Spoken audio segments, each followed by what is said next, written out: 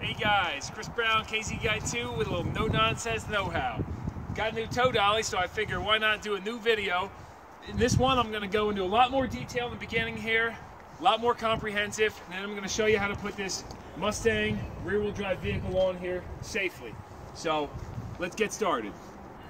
So what vehicles can this actually tow? It's mainly designed for towing front-wheel drive vehicles with a tread width minimum 40 inches. However, you'll see these ramps are actually spread out just a little bit more. These are 43.5 inches wide with a maximum tread width of 79 inches, okay? Now, can you tow a rear-wheel drive vehicle? Yes, as long as it's manual transmission and you leave it in neutral, or if it's automatic transmission, you're gonna have to remove the drive shaft, because with an automatic transmission, the transmission will not be getting lubrication if, you know, the engine's not running and spinning. Can you tow an all-wheel drive vehicle? Yes, as long as you remove the rear drive shaft. Now this is mastertow's 80 THD, which is the wider of the two. The other one's 77 inches wide, and this one's rated for a maximum weight of 4,900 pounds. That means the vehicle going on here can weigh maximum 4,900 pounds. That doesn't mean you can throw a full-size truck on here and then tow with a little Ford Ranger or Subaru and think you're going to be safe, because when the vehicle weight on here is approaching or exceeding or equal to the weight of the tow vehicle, bad news. Now this one is equipped with LED lights on the back and front for markers, but if you're towing a vehicle, you're going to have to use magnetic base lights like these that you can get, you know, at auto parts stores or Harbor Freight. And then if you don't have these, you're going to have to put the 4-ways on the tow vehicle, as long as it has a good battery. When you're towing, it's a great idea to keep a spare tire for your dolly, because if you get a flat on the road with this and you're going long distance, you're going to be in trouble. Now for tire pressure, Mastertow recommends running 10 PSI when this thing's empty and 50 PSI when it's loaded. Reason for that is this doesn't have any suspension, so if you run 50 PSI in this and it's empty, you're going to notice this thing's bouncing all over the place. So if you're going any more than a few miles or so, you're going to have to drop these down. Now I prefer to leave them at around 35 or 40, so you kind of happy medium of both. On this one I have the optional winch, which is really great for winching vehicles on that do not run. Just make sure after you've tied your vehicle down to unhook this, because otherwise when you take turns and this deck turns, this strap's going to be scraping up the bottom of the bumper and causing a lot of noise and damage. Now unlike a U-Haul one and other tow dollies I've seen, these ramps are fixed and stay right here. So the problem with that is your hitch is going to have to be set at a certain height. If your hitch is up too high, those ramps are going to drag on the ground and it's going to be bad news. Now versus the old buckle style ones that I had, these are a little bit more complicated to use. These are the ring style, and I'll show you a little theory on these. Essentially, you have 3 loops here for adjusting for bigger tires and 3 loops here. The problem is you can get a little wound up, you know, confused when you're putting these on. But essentially, once you get that adjusted, and obviously when it's on the vehicle, you get it adjusted where you need it to be, you're going to come on this side here, and then you're going to bring this back through once you get the basket size where it needs to be.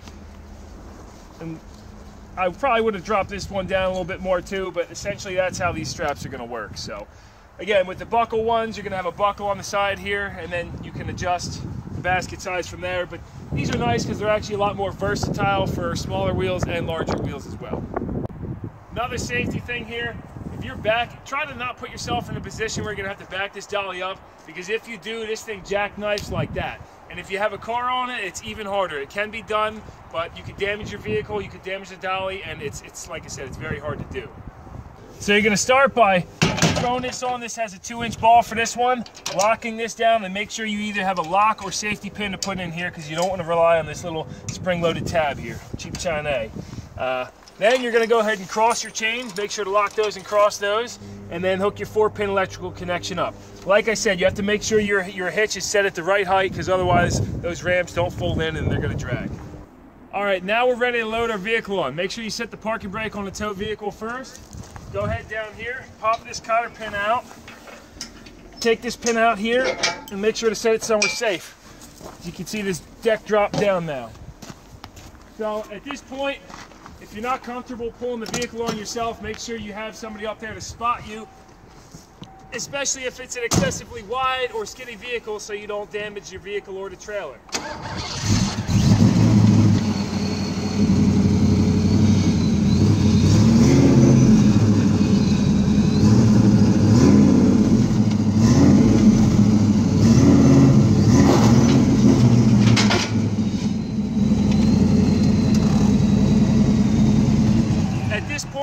parking brake, but don't forget to take it off after you've tied everything down.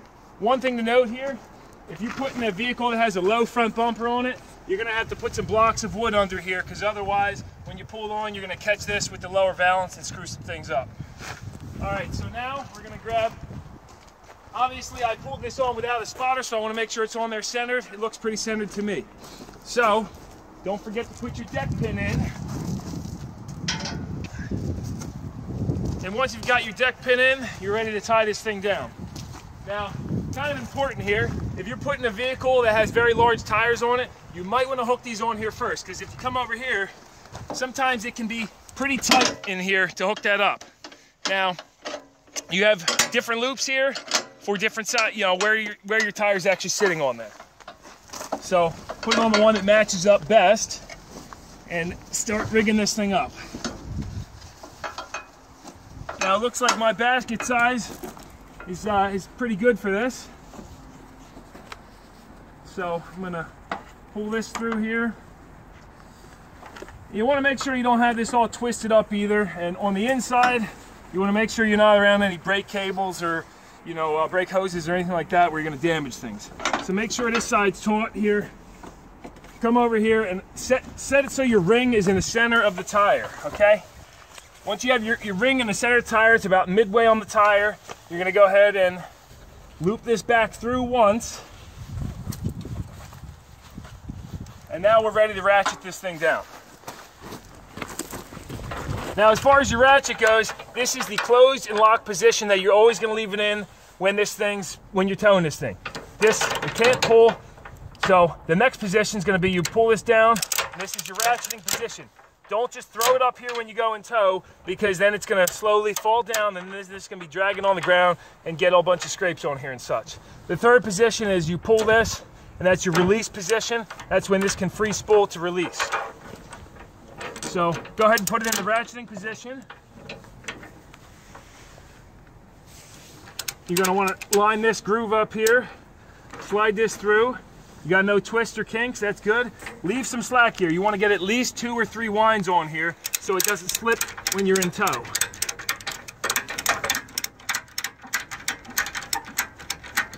Tighten that down nice and good, and once you get both sides down, take it for a couple turns, maybe the first mile or so, get out and definitely retighten these, because they're gonna loosen up, they're gonna seed into the tires and loosen up, and you're gonna have to retighten them.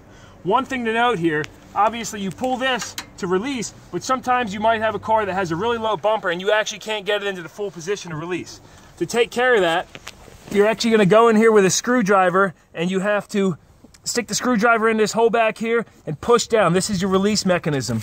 This mechanism right here is what will release it. So you have to push this plate down here. Once you get this thing tightened down, pull this down, put it in its lock position. Make sure to take your excess and tie that off somewhere so it doesn't dangle in the wind. All right, now that we've got both tires securely strapped down, you're gonna go in here, release your parking brake, and since this is a manual transmission, make sure to put it in neutral. Then you're gonna take your key out of here, and if it's equipped with a steering lock, make sure the steering's locked.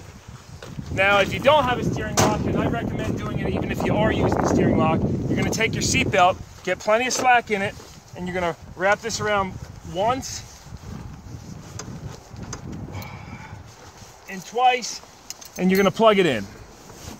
Buckle it in. Because essentially the reason you're doing that is you don't want this steering box to turn. If you take a turn, this deck is equipped with, it's going to turn a certain amount and then lock.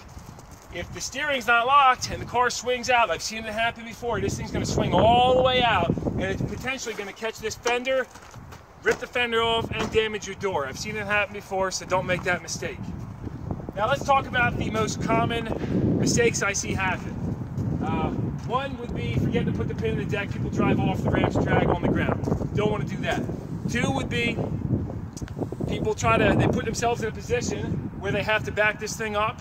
Like I said, it can be done, but very, very difficult, if not impossible. In some cases, you might have to take the whole vehicle off. Don't ever put a vehicle on here when it's not hooked to the vehicle. Bad news as well. I've seen that done, and it's trouble. I've seen people put rear-wheel drive vehicles on here backwards.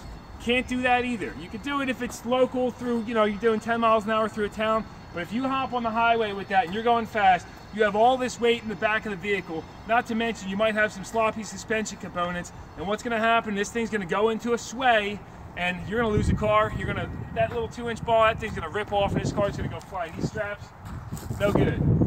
One feature I failed to mention here is these also come equipped with chains on the deck.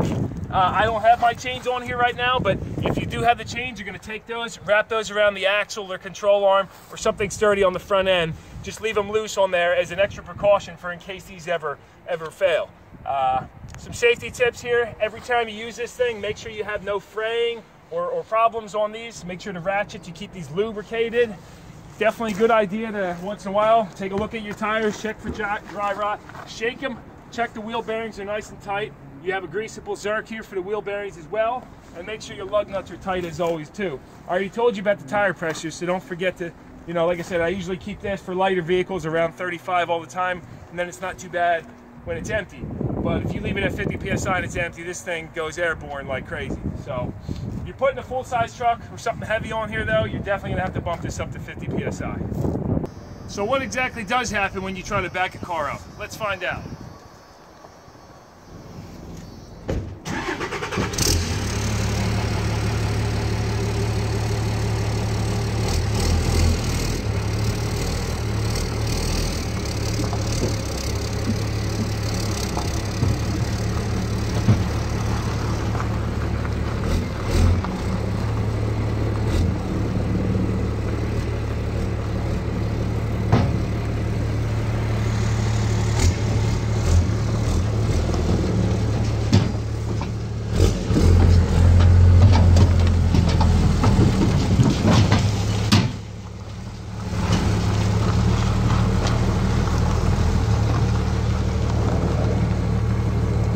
Now just to show you, after only taking one turn, this thing is already loosened up. I had this plenty tight before. If your ring here approaches the ratchet, you're gonna have to loosen this and readjust your straps to get that ring up higher. All right, guys, well, hopefully you learned a thing or two there, and hopefully I didn't leave too much out. If I did forget something, please feel free to comment, and I'll answer that right away for you. So be safe, tow safe. And until next time, this is KZ Guy 2 on No Nonsense Know How. And also, don't forget to give me a like and subscribe if you want to see more. Thanks, guys.